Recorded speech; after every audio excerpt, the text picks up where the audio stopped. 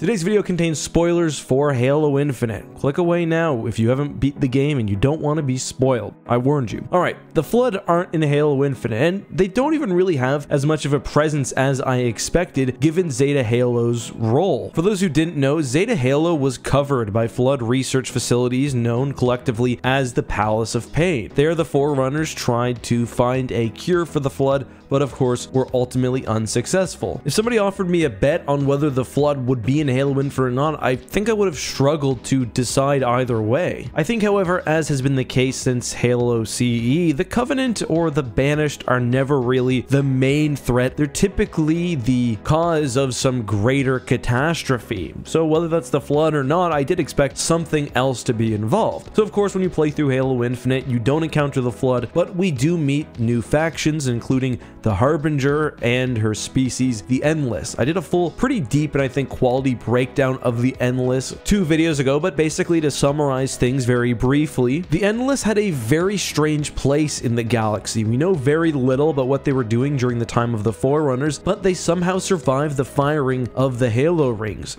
About 100 years after the array was used, the monitor of Installation 07 discovered the species, and the ring was actually moved to their homeworld. There was a meeting between presumably offensive bias and representatives of the Endless, perhaps the Harbinger, and that led to the entire species basically being locked within Installation 07. We don't know whether the Endless were guilty of anything other than through some technological or biological peculiarity or feature surviving the array. It may have been that they were just innocent, but the Forerunners saw them as a threat. That is a bit strange though, because within the campaign, we hear Cortana say that she knows there are worse things than the Flood within the ring, presumably referring to the Endless. And does this also mean now there's a new big baddie perhaps on the horizon, that the Flood are no longer in the picture? No, I don't think so. For one, I refuse to believe that it's some sort of coincidence that Zeta Halo had all this lore established about it and that Halo Infinite was set on the ring unless there was meant to be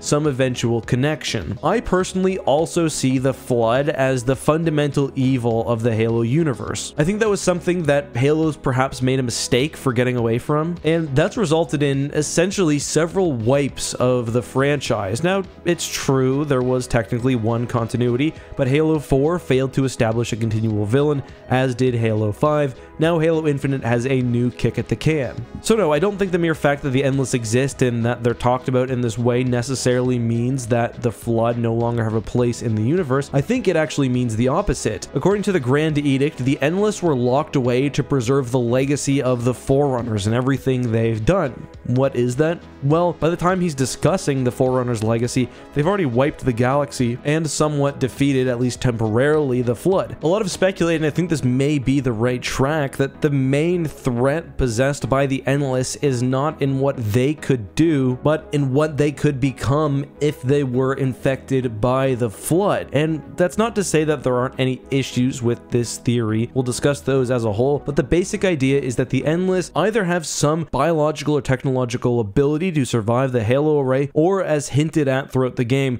that they may even somehow be able to manage aspects of time travel or time manipulation. The real fear of the Forerunners could have been that if the Endless were infected by the Flood and thus incorporated into the Flood as a whole, that they would gain extraordinary powers which would make them immune to even this most devastating final option. The reason why I say there are some issues with this theory is because, one, just from a storytelling perspective, it gets somewhat confusing, I think, for the player to have not only the Banished as a faction, but also the Endless and also the Flood, with the Flood coming in and changing the picture. I don't know, that might just be a little bit convoluted. I also think that the Endless are being presented too as a threat in their own right, so it may not be very satisfying if in the end they're not that dangerous, but for whatever they do to the Flood. I still, however, think that the Endless aren't outright evil or malevolent like the Flood. There's no evidence that they did anything to deserve being locked away by the Forerunners, and in fact, through both the conversations you have with the Harbinger and the audio logs, it actually is the opposite. That being being said, 100,000 years being locked away is bound to make anyone fairly angry, especially if they were locked away for no reason, and we do see that the Harbinger species does seem to have some innate powers. I mean,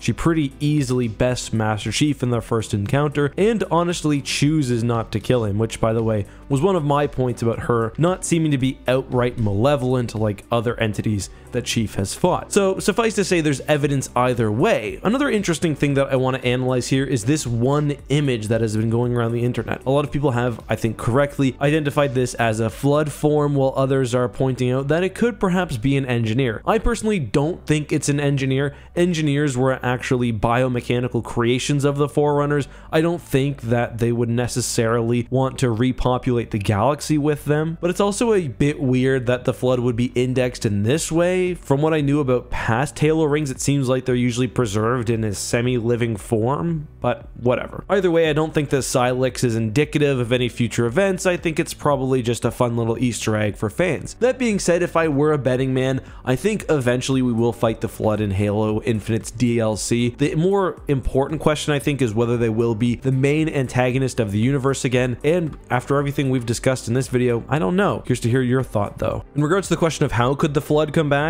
again, like every Halo ring, we know that there are containment facilities that could easily be breached. The Banished certainly have their fair share of experience with the Flood, so that could be an interesting mix-up there. It might also be neat to see some of the Guardians repurposed for anti-Flood duties, but I presume there are some of them still left. And it also offers an opportunity for the factions in the galaxy who are allied to come together. I just don't think the Banished can serve as the main threat forever. This may be controversial, but they're almost a little overpowered for me. I don't think they necessarily earn the competency that they have. I don't think there's a real credibility there like there was with the Covenant, but again, we'll see. Let me know all of your thoughts and more down below, and until next time guys, be safe, have a good one, and may the Force be with you.